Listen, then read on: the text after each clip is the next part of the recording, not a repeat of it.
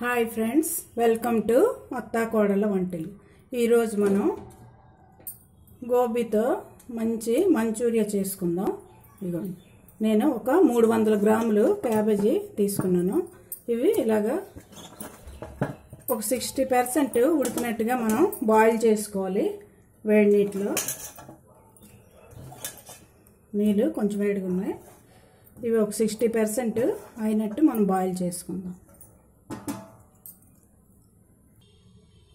దీంట్లోకి కారం కోసం మనం వేడి నీటిలో మిరపకాయలు, ఎండు మిరపకాయలు నానబెట్టాలి. ఇది కూడా పేస్ట్ చేసుకుందాం.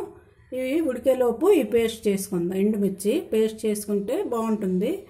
మంచూరియాలకు అన్నిటికీ ఎండు మిరపకాయలు వేడి నీటిలో నానబెట్టి పేస్ట్ వేయాలి. ఇవి 60% ఉడికిపోయి కదా, ఇవి వడపెట్టి ఇందులో చల్లటి నీళ్ళు వేసి తీసేయాలి. అలాగైతే ఇవి బాగా గట్టిగా ఉంటాయి. లేకపోతే వేడికి ఇంకా మెత్తబడిపోతాయి కదా. ఈ నీళ్ళు వంపేసి చల్లటి నీళ్ళు వేసి మళ్ళీ పువ్వులు మనం పక్కకు తీసుకుందాం. ముక్కలన్నీ ఈ సైడు ఆయిల్ వేడి చేసుకుందాం. ఇక్కడ మనం ఒక బౌల్ తీసుకొని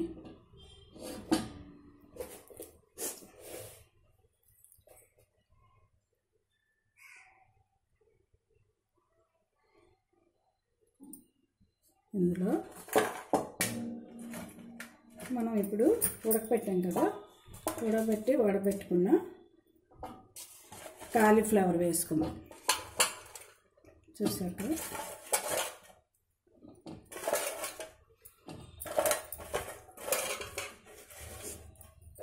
దీంట్లో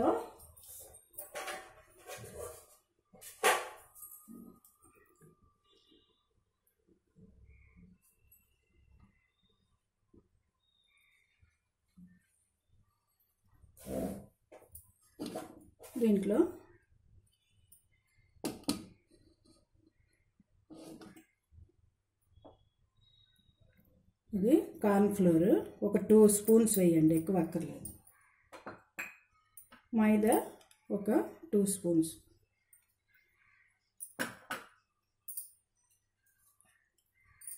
ఒక చిటికెడు సాల్ట్ వేస్తే సరిపోతుంది, ఎక్కువ అక్కర్లేదు. ఇందులో ఉన్న తడి సరిపోతే పర్లేదు, చాలినప్పుడు ఇలాగా 2 చుక్కలు, ఎక్కువ అక్కర్లేదు. వాటర్ ఇలా వేసుకొని ఇవి జస్ట్ ఇలా కోటింగ్ అయినట్టు టచ్ చేస్తే సరిపోతుంది. ఎక్కువ తడి కూడా చేయక్కర్లేదు, సరిపోతుంది. ఇందులో ఉన్న తడే సరిపోద్ది. లేనప్పుడు 1-2 చుక్కలు అది వేసుకోండి, అంతే, ఇంకెక్కువ పట్టదు.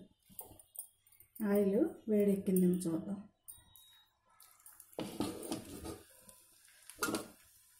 ముందు ఇవి కాలీఫ్లవర్ ఫ్రై చేసుకుందాం.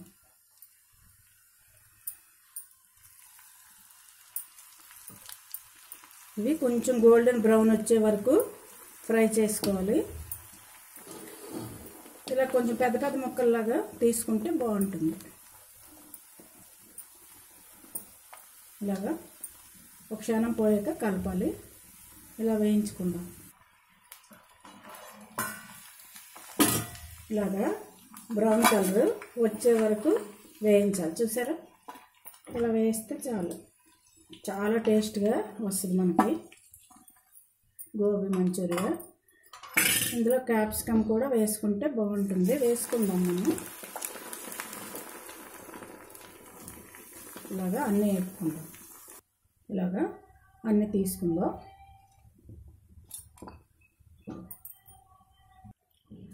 కాలీఫ్లవర్ అయిపోయి కదా, ఇప్పుడు క్యాప్సికమ్ వేసుకుందాం. అది కూడా కొంచెం జస్ట్ వేయించి తీసాం.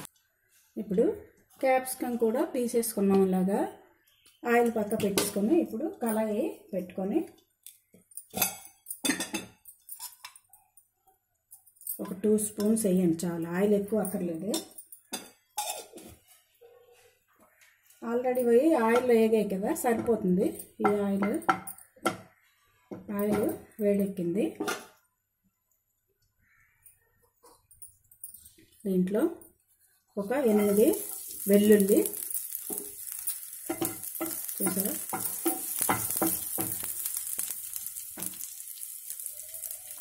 ఒక ఇంచు అల్లం, ఒక పచ్చిమిర్చి చిన్న తరుక్కోండి. ఆనియన్స్ కూడా ఒక చిన్నది తరిగాను, చిన్న ముక్కలు వేసుకోవాలి.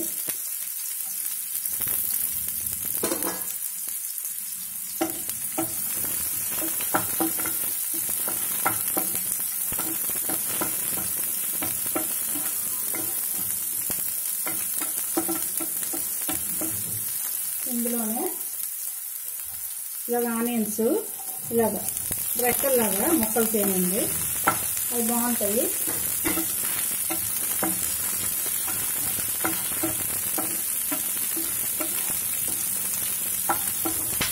ఇవి వేగుతున్నాయి కదా.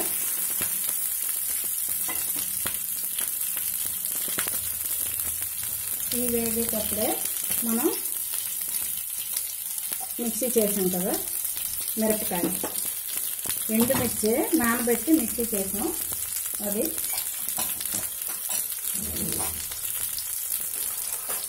ఈ కర్రీకి సరిపోయినంత వేసుకోవాలి.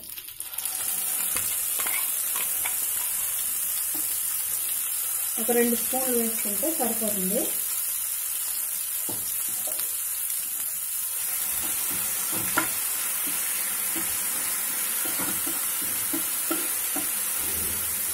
మొత్తం అది 8 ఎండుమిర్చి వేసాను. ఒక 6 వరకు 6 పచ్చిమిర్చి ఎండుమిర్చి అయితే సరిపోతుంది. కొంచెం పచ్చిమిర్చి కూడా వేసాం కదా, కొంచెం వేసుకోండి. ఇది పచ్చి పొడి కారం వేయకూడదు, ఇలాగ వేసుకోవాలి. కారం వేయండి కదా. ఇప్పుడు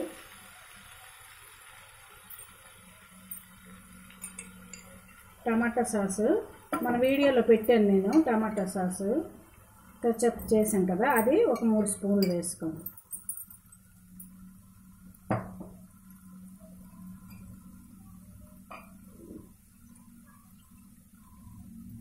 ఇది కూడా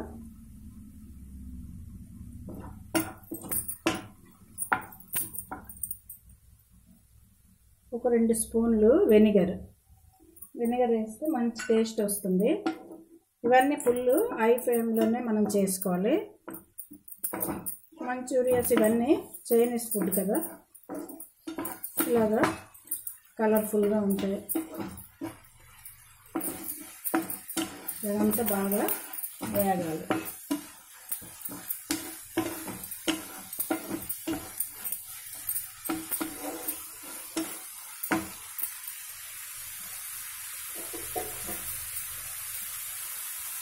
అది దగ్గరికి వస్తుంది కదా, ఇలా దగ్గరికి వచ్చినప్పుడు ఒక 3 స్పూన్స్ లాగా ఆయిల్ వాటర్ వేయండి, ఎక్కువ అక్కర్లేదు. వాటర్ ఒక 3 స్పూన్స్ లాగా వాటర్ వేసుకోండి. ఒక హైలో పెట్టి జస్ట్ ఇలా ఉడికిస్తే మనకు ఆ కారం అంతా ఎండుమిర్చిది ఉడుకుతుంది కదా. వెనిగర్ వేసాం, టమాటా కెచప్ వేసాం, చాలా టేస్ట్ వస్తుంది. ఇది ఇలా దగ్గర పడుతున్నప్పుడే మనం దీనికి టేస్ట్కి తగినంత సాల్ట్, ఇప్పుడే ఫ్రెష్గా చేసుకున్న మిరియాల పొడి ఒక 1/2 స్పూన్ వేయండి, చాలు. మంచి ఘాటుగా స్మెల్ వస్తుంది. ఇప్పుడే మిక్సీలో తిప్పాను, అందువల్ల మిరియాలు వేసిన తర్వాత బాగా కలుపుకొని ఇప్పుడు మనం వేయించి ఉంచుకున్న గోబీ,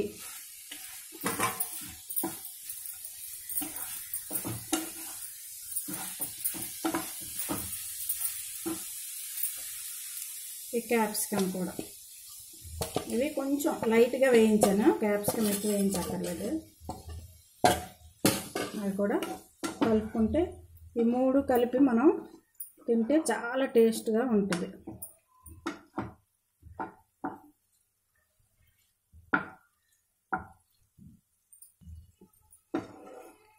బాగా కలపాలి.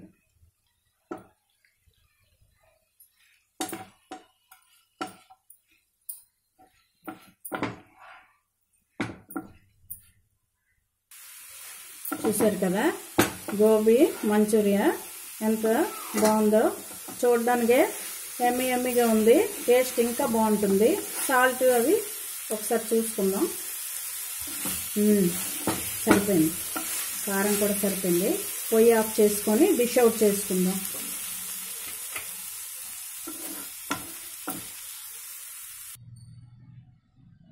గోబీ మంచూరియా కర్రీ చాలా టేస్ట్గా రెడీ అయింది. ఈ వీడియో మీకు నచ్చినట్లయితే షేర్ చేయండి, లైక్ చేయండి. కొత్తగా చూసే వాళ్ళైతే సబ్స్క్రైబ్ చేసుకోండి. Okay, thank you for watching.